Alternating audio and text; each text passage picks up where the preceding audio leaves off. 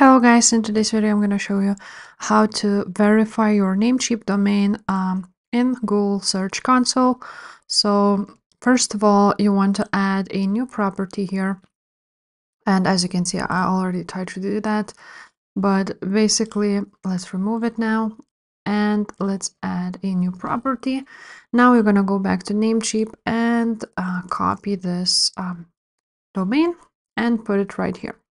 Now we will need to verify this domain. As you can see, you need to add a txt DNS record.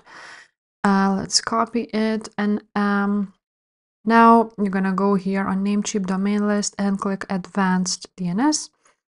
Also, guys, if you change your DNS settings, it may disconnect your domain from your hosting service, so be careful with that.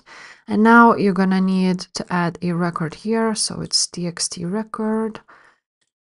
Let's put it here, and now for the host, let's add ETA and click Save Changes right here.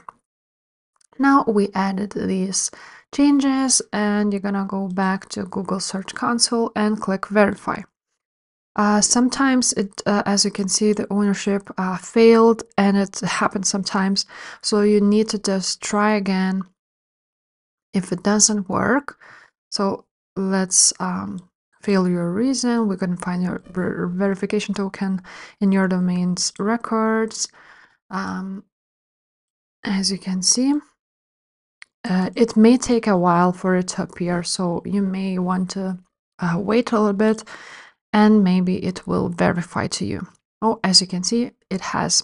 I tried 3 times, so as you can see, it has been verified, and that's it actually.